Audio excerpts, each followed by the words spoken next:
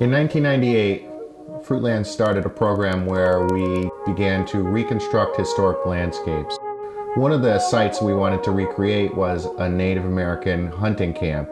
We wanted to use the evidence that we had for the landscape that exists here, using traditional technologies like seasonal burning and stone tools.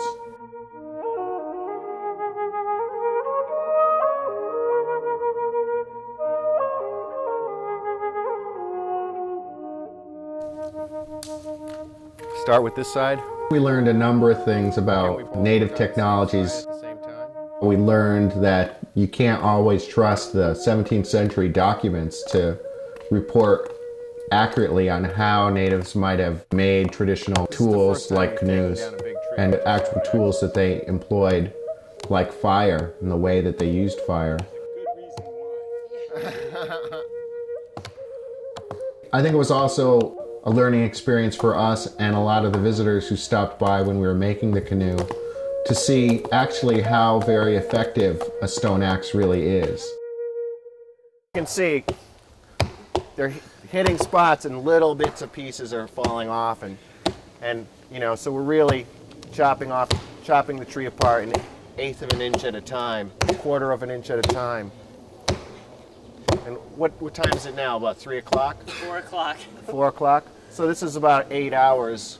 We did about 2 hours of, was it 2 hours of chopping yesterday and then a couple hours of fire? 2 hours, yeah. And then we've been chopping since 10 a.m. today, and it's 4 o'clock, so we've got a full day of chopping in today. That's another 6 hours of chopping, so 8 hours. And there's 2 people chopping at least. Solid chopping. So that's really closer to 16 hours of chopping. Once it's on the ground, we'll probably use mostly fire to shape the canoe. This is the hard part. Whether we get the boat down, whether we get the tree down tonight, we probably won't get it down tonight. We'll probably take it down next Saturday, because we'll start again Saturday and finish it. This is a good sized tree. It's a huge tree. How long a boat are you Oh, probably about 15, 17 feet. We think that this is about 100-year-old, 80 to 100-year-old white pine. Yeah. We know it's a white pine, but.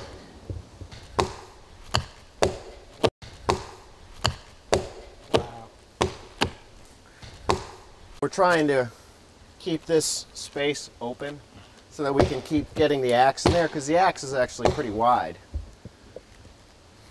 So we're continually sort of battering down here, and then chopping in here, and then battering down in here, and chopping back up in here. And get these wedges out. So we're actually taking out a piece of wood that's, 2 or 3 inches thick all the way through the trunk of the tree. 17th century reports say that the dugouts that they made could hold like 40, 60 people. Oh, they made huge trees. They made huge.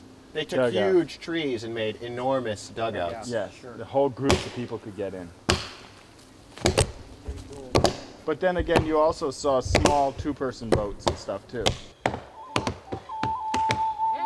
When Native Americans were making these canoes, it was a communal activity. The whole group would get together and work on these things. They had to. It's just so much work.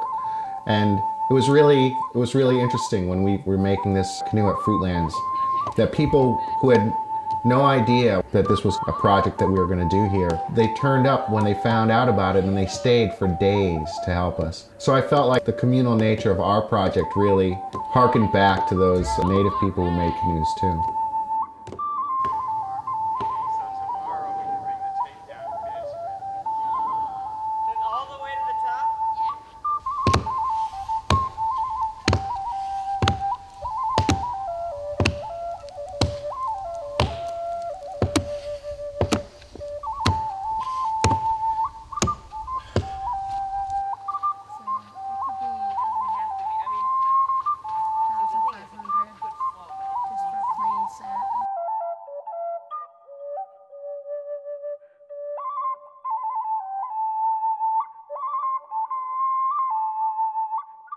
What we're doing today is seasoning the log so that it doesn't rot or check over the course of the winter. And we're sort of, what we did today was set up a pile of sticks along the base of the log We lit a fire at this end, and the fire has worked its way down to just about to the end of where the canoe will actually be. The canoe will be about 10 or 15 feet long.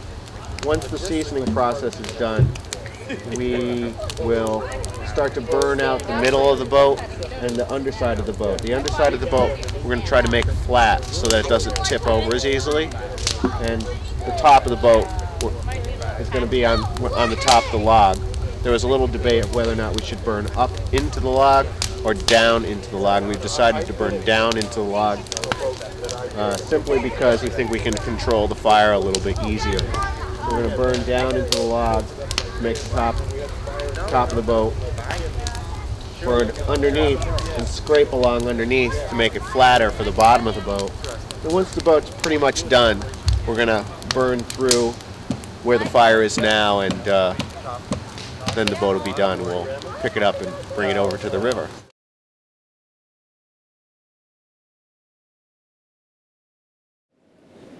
I think what we need to work on is work on the ends of the boat. We'll open up the middle and take measurements, go in there and figure out where we stand in terms of our wall thickness throughout the body of the boat. And if we want to enlarge the interior of the boat, we'll do that first. We want to take it down so that we're at this width.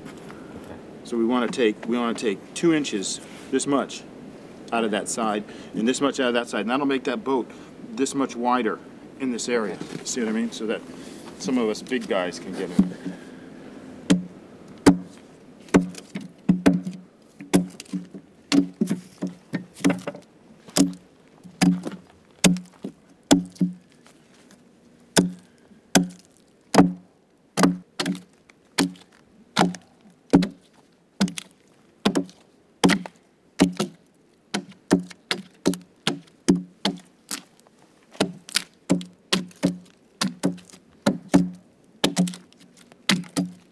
This adze right here is typical of what would look like a woodland gouge out of stone.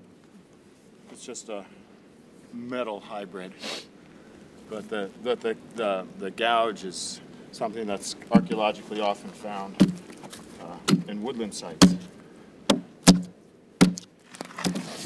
Just scraping down the walls here, using this stick, and as I scrape the wall, the areas that are scraped will burst into flame. You can see the area that I previously scraped down here before I moved the fire down to the sand are all burning.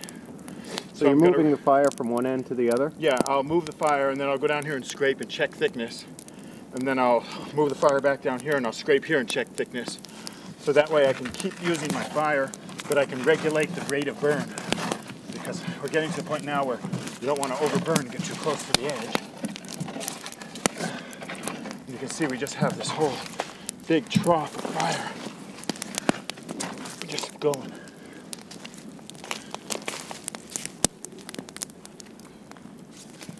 Get over here. So I'll scrape this edge down. And so now we're burning both ends of the log at the same time. Burning your candle at both ends. Right.